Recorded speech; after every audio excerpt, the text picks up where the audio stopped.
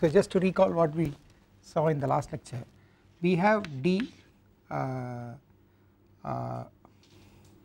inside the complex plane, D is simply connected domain,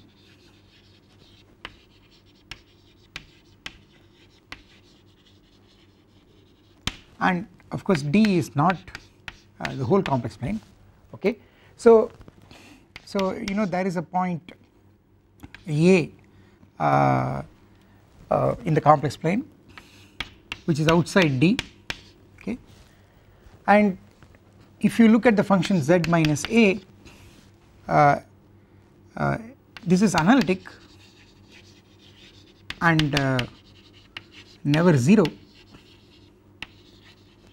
on D because the point A is outside D, alright, and you know if you have a non-zero analytic function on a simply connected domain, then you can get an analytic branch of the log of that function. Okay, so you know, so basically if you want, you know, your domain, I am just drawing a picture.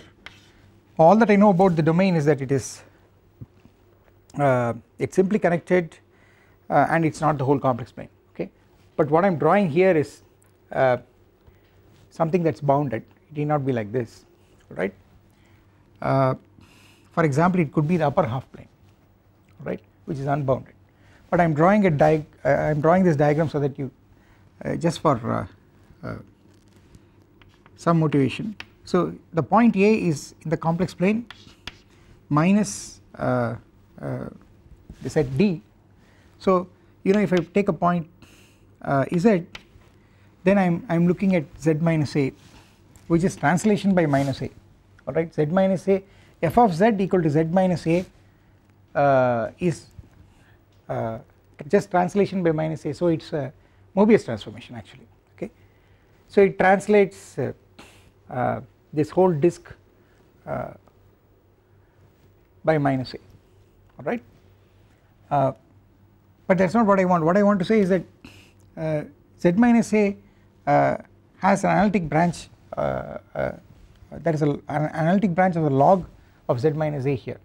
And how do I do that? You see, I take a point, I fix a point z0 in D, alright, and you know, and you give me any other point z in D, alright, take any path gamma, alright, then you define, you know, if you integrate along gamma, I am trying to find an analytic branch of log of z minus A. Okay, what is its derivative? Derivative of log of z minus A is 1 by z minus A, alright. So the integral of that should give me the log, right. Therefore I integrate over gamma, okay, D is z by z minus A, okay. When I do this, so gamma is from z0 to z, then what I will get is a logarithm of z minus A, okay, and you know, if I'll get logs. See, in fact what I will get is log z minus A final point minus log z minus A initial point, okay.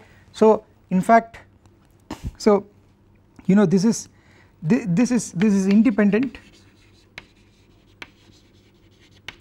of gamma, this integral is independent of the path, okay, and that is because of simple connectedness, because you know, if I instead of gamma, if I put another, take another path gamma prime which is also inside D, alright, then you know, since D is simply connected, then gamma can be the integral over gamma followed by minus gamma prime, which is a loop, will be 0 for the function 1 by z minus A, because 1 by z minus A will be analytic in D, that is because z minus A never vanishes in D, and by Cauchy's theorem this integral will be 0, okay. So this is independent of gamma, and this is what, this is just going to be log of z minus a minus log of z0 minus a. This is up, the indefinite integral is log of z minus a, the upper limit is z, the lower limit is z0. This is what you are going to get, and therefore you know if I take this plus this, I will get an analytic branch of log of z minus a. So in other words, you know, integral over gamma, so I will just write this integral over gamma as z0 to z dz by z minus a plus log of z0 minus a is an analytic branch of log of z minus a in D, okay, is an analytic branch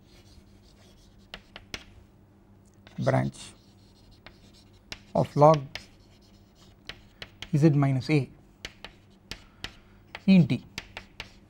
So you see I've used you know, I've used Cauchy's theorem, I've used if you want I've used Morera's theorem, alright, I've used everything here, okay. To say that the integral is independent of the path, I need integral over a closed loop is 0, and integral over a closed loop is 0 because the integrand is 1 by z minus a is analytic z, and that is because z minus a never vanishes, okay, and therefore by Cauchy's theorem integral over gamma is the same as integral over gamma prime, therefore this integral is independent of the path, alright, and then of course the derivative of this which follows from you know the proof of Morera's theorem, that if you differentiate this as an indefinite integral you will get log of z minus a, alright, and therefore this log of z minus a, when I write log of z minus a, it is some branch of the logarithm which is not just continuous but it is actually even analytic. The analyticity comes from observing the proof of Morera's theorem, okay. So what will happen is that this expression here will be an analytic branch of the logarithm, and so that is the reason why I am writing log, but I am not it is some branch, you do not know what branch it is, but it is some branch, right, but it is analytic, that is the most important thing. So I have an analytic branch of the logarithm, and once I have an analytic branch of the logarithm, what I have is I can let me again tell you, I have used the fact that D, the domain D is not the whole complex domain because I have chosen a point outside D, okay. If the domain D is the whole complex domain, I do not have a point outside it, okay, I can't do this. So I have used the fact that the domain D is smaller than the complex domain. Then I have used the fact that the domain D is simply connected, because if a domain is simply connected, then any loop, if you take any loop inside the domain, the region inside that loop will also be inside that domain because the domain cannot have any holes, okay, and I need all the region inside this loop formed by gamma and the reverse of gamma prime to be inside the domain, because only then I can apply Cauchy's theorem to say that the integral over gamma is equal to the integral over gamma prime, alright. Therefore the moral of the story is that I have used simply connectedness of the domain, I have used the fact that the domain is not the whole complex domain, I have used both, alright. Okay, so now this is, so I have an analytic branch of log z minus a here, alright. Now I can define h of z to be an analytic branch of root of z minus a, okay, analytic branch of root of z minus a, and how do I define it? It is very simple, this is just exponential of half log z minus a, okay. So I already have an analytic branch of log z minus a, I multiply it by half and take e to the raise e to that power, and I will get an analytic function, and this analytic function is just root of z minus a, okay, because you know this, if you think of it, this half will go to the power here and the e and log will cancel, and I will get z minus a to the half, okay. So this is an analytic branch of the square root function, okay. And now I want you to understand that this has some properties. So first thing I want to say is that you see since it is an analytic branch of z minus a, you will have z h squared of z will be z minus a. So in other words you will have z equal to h squared of z plus a. I will get this, alright, and from this I want to derive two properties of h, namely the first property is that h is 1 to 1, and the second property is that the image of h, the image of d under h and minus of h, the images are disjoint, okay. So but before I continue, let me try to say what I am trying to do. I see what is a Riemann mapping theorem. Riemann mapping theorem is, give me a domain D which is simply connected and which is not the whole complex plane, then it is conformally equivalent to the unit disk. That is the Riemann mapping theorem. So I have to find from the domain D, I have to find a Riemann map f, okay. I have to find a Riemann map f which goes into the unit disk delta. This is a set of all complex numbers with modulus less than 1, okay. So I have to find I have to find a map into this, okay. From this domain into this I have to find a map f which is analytic, which is 1 to 1, okay, and for which you also have an inverse, okay, which is also analytic. In other words, I want to find an analytic isomorphism of this domain D into the onto the unit disk. That is the Riemann mapping theorem, okay. That is what I want to do. But what I am trying to do now in the first step is try to at least map this disk into a smaller, possibly smaller domain inside the unit disk. That is what I am going to do in the first step. First I will show that you can map this D into a smaller domain inside the unit disk, okay, and then I am going to use that and some more techniques to show that you can from that and using some analysis you can get a map which maps this not just inside the unit disk but onto the unit disk, okay. So you can use some analytic techniques to show that you can instead of this map you can find another map for which which covers the whole unit disk, okay. So the first step is you are just mapping this into a smaller domain inside the unit disk like this, okay. And what is that map? And that map is going to be cooked up using h, okay. That is the importance of h. So let me make these claims that I said some time ago. H is 1 to 1, h is 1 to 1 on D. Why is it 1 to 1 on D? Because h of z1 is equal to h of z2 on D means, well, you put it here, you will get z1 is equal to h squared z1 plus a, but hz1 is hz2, so it is h squared z2 plus a, but that is equal to z2, okay. So hz1 equal to hz2 means z1 equal to z2, which means it is 1 to 1, okay. So your map h is analytic and 1 to 1, okay, but what do you know about an 1 to 1 analytic map? It is an isomorphism, okay. We have seen this inverse function theorem. If you have 1 to 1 analytic mapping, it is already an isomorphism onto the image, okay. A non-constant analytic mapping is always an open map, mind you. If you take a 1 to 1 analytic map, then its image is open, and on the image you can define the inverse. You can define the inverse because it is a 1 to 1 function, but the inverse function theorem will tell you that the inverse will also be analytic. Therefore a 1 to 1 analytic map is an analytic isomorphism, it is a holomorphic isomorphism or conformal isomorphism. Therefore what this will tell you is that h from D to h of D, h from D to h of D will be a holomorphic isomorphism, okay. So thus h from D to h of D is a holomorphic isomorphism. Of course The other words that are used are well in the literature, people instead of saying holomorphic isomorphism, people say analytic isomorphism, or they use conformal isomorphism, or some people sometimes use the word conformally equivalent. Okay. So this is because of the open mapping theorem and inverse function theorem. Okay. Now so the point is, well, here is my D and then I have this H.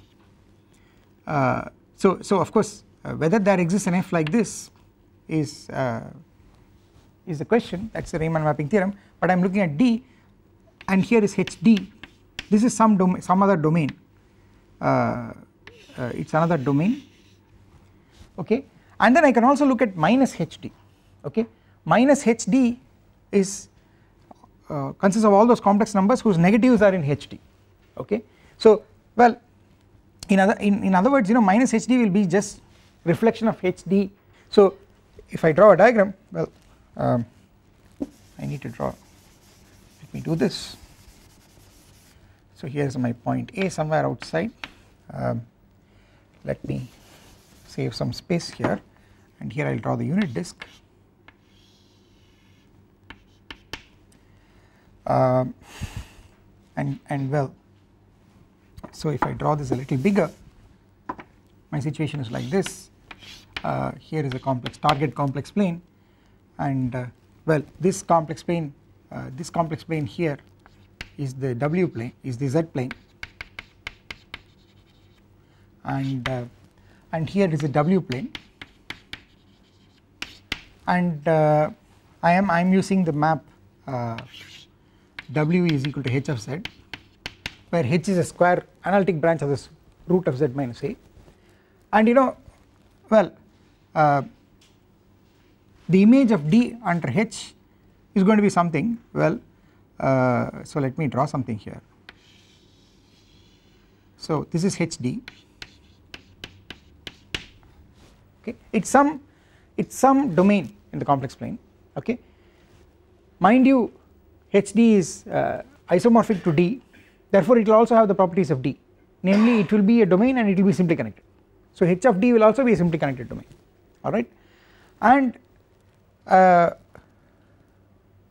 what is minus HD? It is just the reflection of HD. So I will have this minus of HD, alright. I have the map minus H. See, if H is analytic, then minus H is also analytic.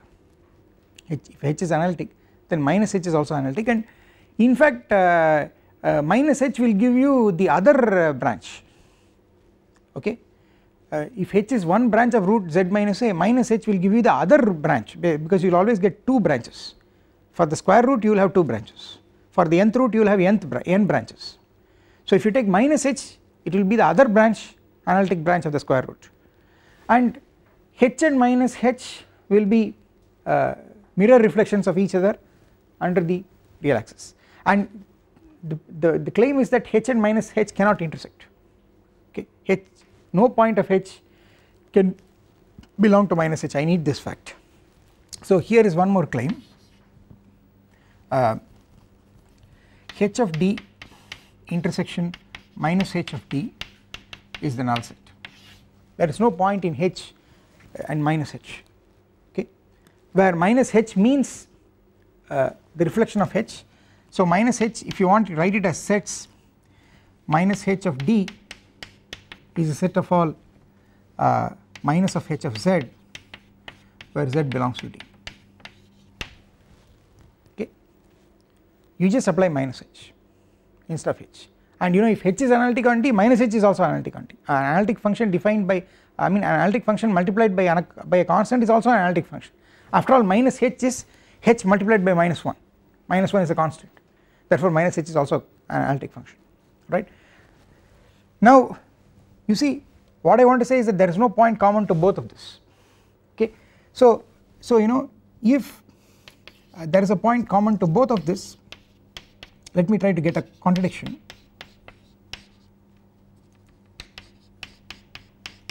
Then it means that W0 is H of Z0, and it is also equal to H of, well, let me use Z1, and is also equal to h of z2 minus h of z2 for z1 and z2 in D. This is what it means to say that there is a point common to h of D and minus h of D. So so if you call that point as W0, then there is a z1 in D which is mapped by h into W0, and there is a z2 in D which is mapped by minus h into W0. Okay, and well, this cannot happen. Why this cannot happen is just a simple calculation, because now I can use the same kind of calculation here. I will get z1 is equal to h squared z1 plus a, and but you see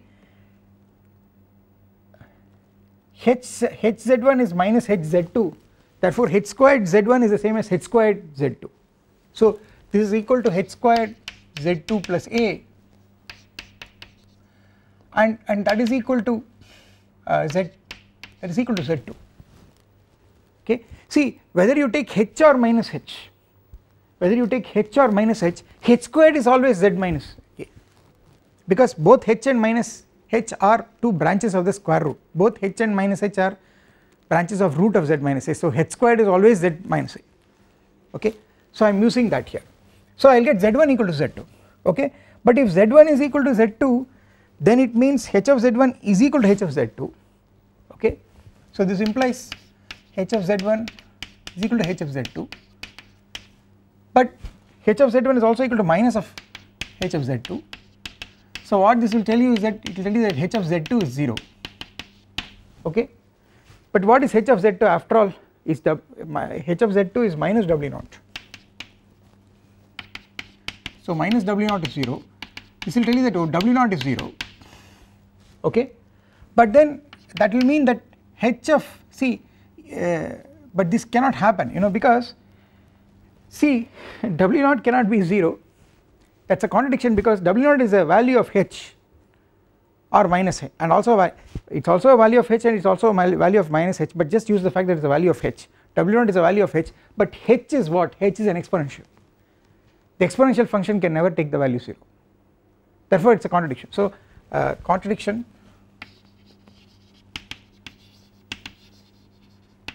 as h is not equal to 0, that is because h is exponential, the exponential function can never take the value 0. Okay, therefore if you assume that there is a point in the intersection of hd and minus hd, you get a contradiction. Okay, so this implies that hd and minus hd they do not intersect, their intersection is null set. Okay, so the diagram is really like this. hd and its reflection, they do not meet each other, they do not intersect. And now why do I need this? I need this for the following reason. See, if I take a point W0, let me choose a point W0 in the image and choose a small disk centered at W0, which is in the image. So this is a disk mod W minus W0 less than or equal to epsilon. I take a small disk, closed disk in the image. Okay, then let us see what happens. If mod W minus W0 less than or equal to epsilon is in HD, okay, then you see where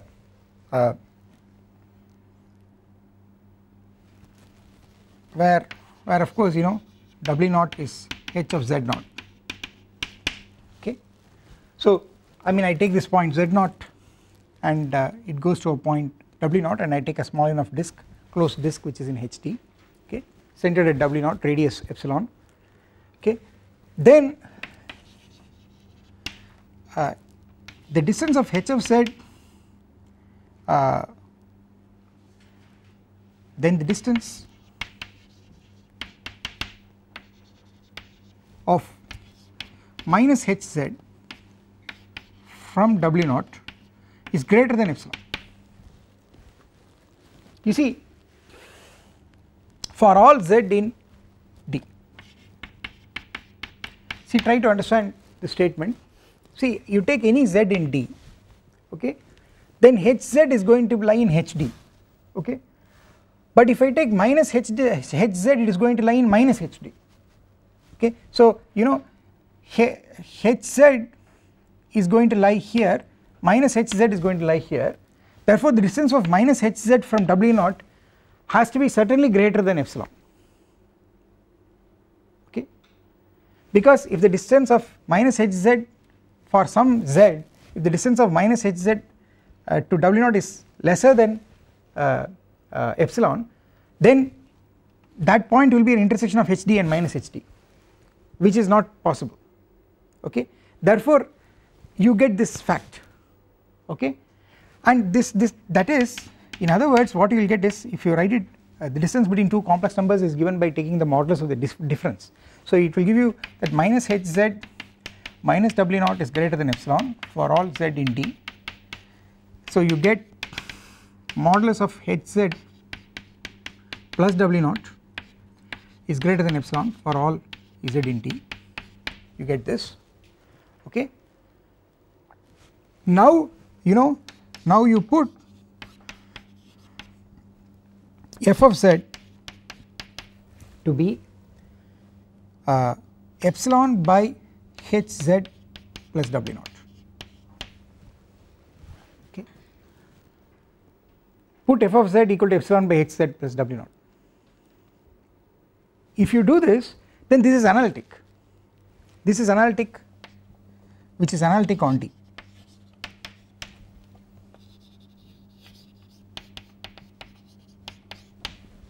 See, this is analytic on D because you know Hz plus W0 is always greater than epsilon, okay, therefore it never vanishes.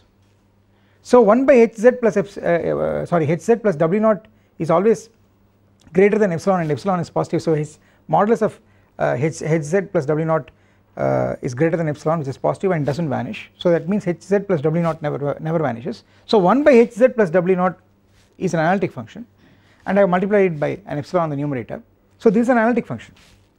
And what's more, this is even a one-to-one analytic function, because after all what I have done is I have taken the one-to-one function h, I have translated by W0, because translation is also a bilinear transformation, it is analytic and it is one-to-one, and then I have inverted it, then I have multiplied by epsilon, okay. So I have applied a series of Mobius transformations to h, okay, to get from, how do I get f from h? First I take h and translate by W0, that is a translation, okay. So I translate by W0, then I invert, okay, I apply the transformation W going to 1 by W, an inversion, which is also a Mobius transformation, okay. Then I multiply by epsilon, and multiplying by a complex number is also a Mobius transformation. So I get f from h by applying by composing with 3 Mobius transformations. Therefore since h is one-to-one, f will also be one-to-one, so f will also be a one-to-one analytic map on D, but the beautiful thing is now f will land inside the unit disk, okay. Clearly f is analytic and 1-1-1-to-1 on the unit disk, I mean on D. And what is mod fz? Mod fz is going to be epsilon by mod of Hz plus W0, which is less than 1 because of this inequality. This inequality tells you that epsilon by mod of Hz plus W0 is equal to 1, is strictly less than 1. So I will get mod fz less than 1. What does it mean? It means that f takes values in the unit disk, okay. Thus f gives a holomorphic isomorphism from D onto fd, which is contained in the unit disk delta, which is a set of all z mod z less than 1. If you want I can put W because the okay. So what we have done so far is we have just used the existence of square root of z minus a to derive that you can find an analytic map which maps the domain D isomorphically onto a subdomain of the unit disk. So it lands here, this is the unit disk, okay. So there exists an analytic isomorphism of the domain D onto a subdomain of the unit disk. The subdomain is FD, this is the unit disk delta and this contains the subdomain which is f of d, and f from d to f of d is an analytic isomorphism because it is analytic and one to one, alright. So this is the first step, this is the first step that using which you can map any simply connected domain which is not the whole complex plane onto a smaller domain in the unit disk. What we want is we want a map that will fill the whole unit disk, okay, that is the main thing. So so the moral of the story is that somehow you have to show that if you give me a map, if you give me a simply connected domain inside the unit disk, okay, you have to somehow show that that is also equivalent to the unit disk, okay. I have to somehow show somehow show that a simply connected subdomain of the unit disk is also conformally or holomorphically equivalent to the unit disk, that is what I have to do. So what we have done is we have translated the problem for an arbitrary simply connected domain which is not the whole complex plane to a problem of looking at a simply connected subdomain of the unit disk which is not the whole unit disk, okay. So this step reduces to studying everything inside the unit disk, okay. So what it tells you is that you have to study the unit disk carefully, and that is what we are going to do in the following discussion. What we are going to do is we are going to study geometry on the unit disk, a very special geometry called the hyperbolic geometry on the unit disk, okay. So this leads us to study the hyperbolic geometry on the unit disk. So let me write that down, hyperbolic geometry on the unit disk.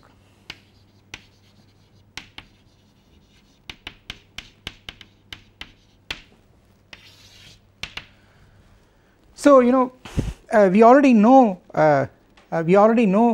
some facts about the unit disk. So what are the couple of facts that we know about the unit disk? We know one fact that we know is Schwarz's lemma, okay, and the other thing is the corollary of the Schwarz lemma, which says that any automorphism of the unit disk, a holomorphic automorphism of the unit disk that fixes the origin has to be a rotation, okay. So let's recall that Schwarz's lemma. So what is Schwarz lemma? F from delta to delta bar analytic, and F is defined as the unit disk and takes values inside the closed unit disk. F takes 0 to 0, okay. Then Schwarz lemma says that the length of Fz cannot exceed the length of Z for all Z in the unit disk, for all Z in the unit disk. This is Schwarz's lemma, and it tells you that you get equality for a single non-zero member of the unit disk if and only if it is a rotation, okay. Further, equality mod f z0 is equal to mod z0 for even a single z0 not equal to 0 with mod z0 less than 1 implies f of z is a rotation,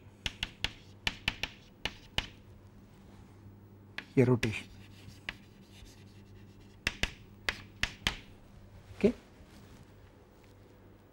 And it is not only that it implies, it is if and only if, So you have equality even for a single vector if the image of that vector, I mean if you think of the point as a vector in the complex plane, the vector joining with the origin to that point, the position vector of that point, okay. Then if the length of the vector is equal to the length of its image even for one point, then your analytic map has to be a rotation, there is no other choice, okay. So this is the Short's lemma, and here is a corollary, and the corollary is the set of automorphisms, the holomorphic automorphisms of delta. So this is a set of all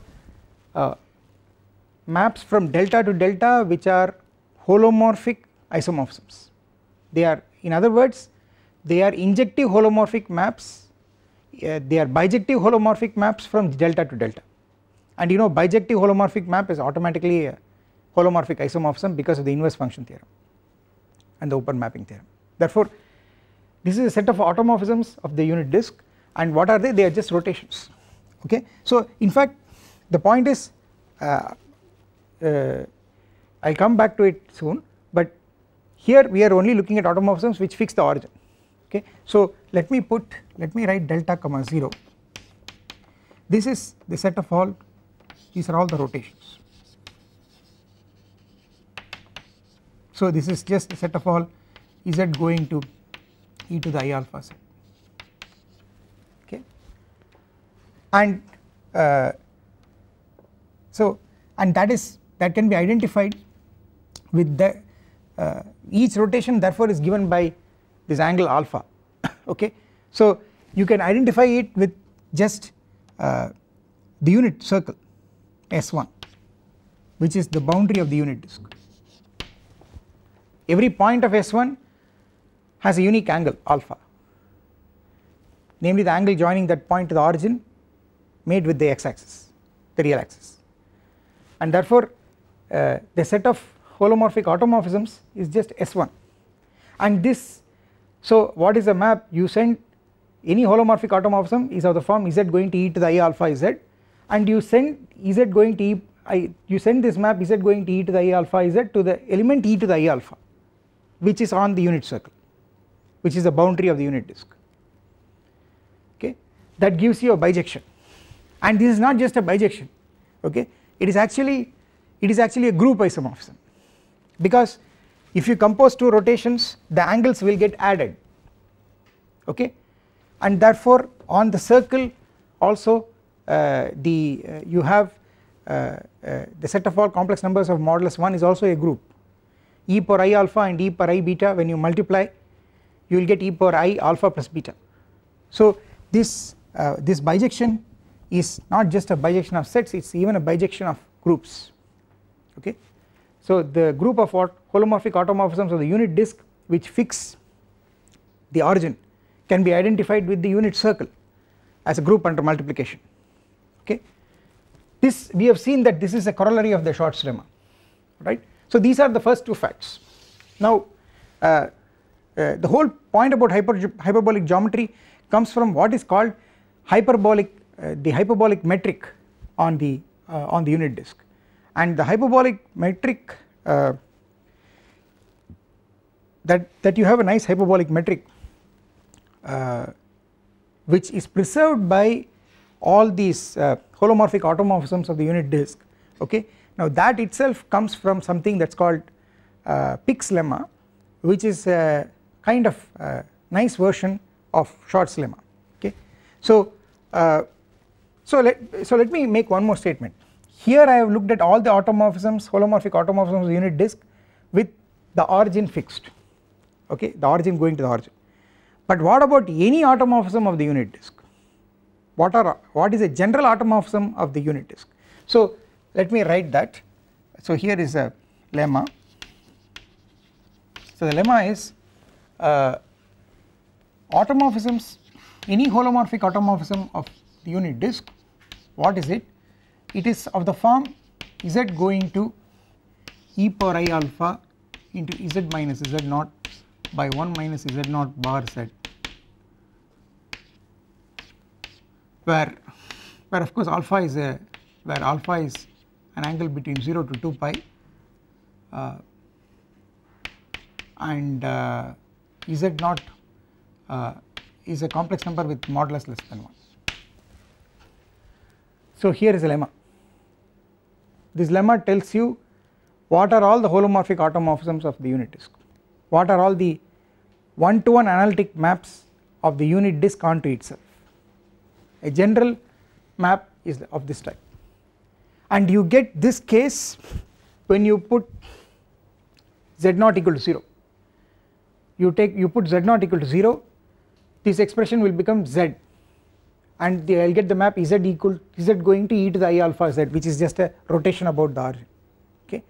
More generally, if your automorphism of the unit disk does not fix the origin, it may map origin to something else, then it has to look like this. Okay, this is the statement. And what is the proof of this? Well, the proof of this is that well, see, if you look at the map z going to z minus z0 by 1 minus z0 bar z, if you look at this map, okay, then this map, mind you, this map is a Mobius transformation. Okay, this map is a Mobius transformation because you see it is of the form, it is of the form z going to a z plus b by c z plus d, where a is 1, b is minus z0, c is 1, c is minus z0 bar,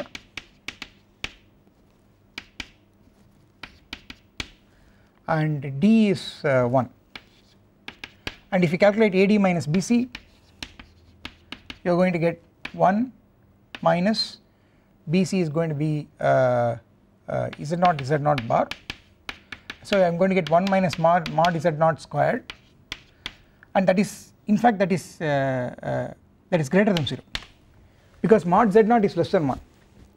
Since mod z0 is less than 1, mod z0 squared is also less than 1, and therefore this is a positive number.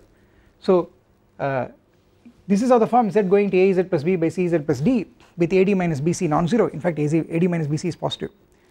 So it is a Mobius transformation, and you know a Mobius transformation is a it's a bijective map of the extended complex plane to the extended complex plane. It will always map, you know the properties of Mobius transformations, namely it will map straight lines and circles onto straight lines and circles on the complex plane, but even a straight line on the complex plane can be thought of as a circle on the extended complex plane. Therefore if you make the statement for the extended complex plane, it will always map circles to circles, okay, and it will map the interior of the circle, the interiors and exteriors it will preserve because of continuity, okay. So now what you must understand is that if I calculate, if I take the image of if I take z equal to e power I theta, okay, and calculate mod z minus z0, I will get mod e power I theta minus z0, but this is equal to the modulus of its conjugate, okay, which is equal to e power minus I theta minus z0 bar, alright, and that is equal to, if I multiply throughout by e power I theta, which I can do because the modulus of e power I theta is always 1, what I will end up with is modulus of 1 minus z0 bar e power I theta, okay, right, and that is just 1 minus z0 bar z mod. So what this tells you is that mod z is equal to 1 is mapped onto mod omega equal to 1. So it takes unit circle to the unit circle. So if you call this as omega, as z minus z0 by 1 minus z0 bar z, if you put z equal to e to the I theta, then mod omega turns out to be 1.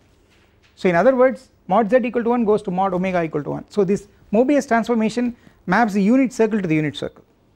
After all, it is a Mobius transformation, so it has to map a circle to a line or a circle, but here what it is doing, this calculation actually shows that it is mapping the unit circle to the unit circle, okay. And what about the point 0? 0 goes to when I put z equal to if I put let me not put 0, let me put z0, where does z0 go to? Z0 will go to 0. If I substitute z0 I will get 0. So but where is z0? Z0 is inside the unit circle, okay. This z0 is inside the source unit circle and 0 is inside the target unit circle, therefore this will tell you that the interior of the unit circle will also go to the interior of the unit circle. See what is happening is that you have on the z plane you have the unit circle, this is z plane, you have the unit circle, and on the omega plane also you have the unit circle, and you know the unit circle on the z plane goes to the unit circle on the omega plane because of this calculation under the map z going to w or omega given by z minus z0 by 1 minus z0 bar z. Once a Mobius transformation maps a circle onto a circle, then there are only two choices. The interior of the circle can either go to the interior of this circle or the interior of the circle will go to the exterior of that circle, that is the only possibility. But what I am saying is there is, if you take the point z0 here which is inside the circle, that is going to the origin. So the point in the interior of this circle is going to a point in the interior of this circle, therefore what this will tell you by property of Mobius transformations is that this whole unit disk is going to be mapped into the unit disk. So what this will tell you is that z going to w equal to z minus z0 bar by 1 minus z0 bar z maps the unit disk into the unit onto the unit disk, okay. So it is a holomorphic automorphism of the unit disk, it is a holomorphic automorphism of the unit disk. And then you know if I multiply it by e power I alpha is only a rotation, okay, and a rotation will just map the unit disk back onto itself, alright. Therefore if I take this a map of this form, it is certainly a holomorphic automorphism of the unit disk, okay, implies z going to e power I alpha z minus z0 bar by 1 minus z0 sorry, this should be z minus z0 by 1 minus z0 bar z is an element of the holomorphic automorphisms of the unit disk. So what I have proved is that this is contained in this. I have proved that any element like this is certainly a holomorphic automorphism of the unit disk. Conversely I have to show any holomorphic automorphism of the unit disk is like that, and for that I will use this corollary, okay. I will just use this corollary to show that. I will continue later because I just have to compose by suitable transformation of this type and apply Schwarz lemma, okay.